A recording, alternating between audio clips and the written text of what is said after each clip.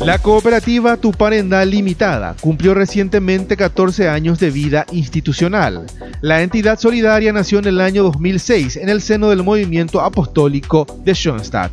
Siempre tratando de cada día ir para adelante y ir superándose poco a poco, ¿verdad? Una cooperativa que nació justamente con una intención de aglomerar a los miembros activos del movimiento, de manera a que esto también pueda servir como un apoyo para que todos aquellos que son del movimiento y son socios de la cooperativa puedan también tener dentro de los objetivos cooperativos, ¿verdad?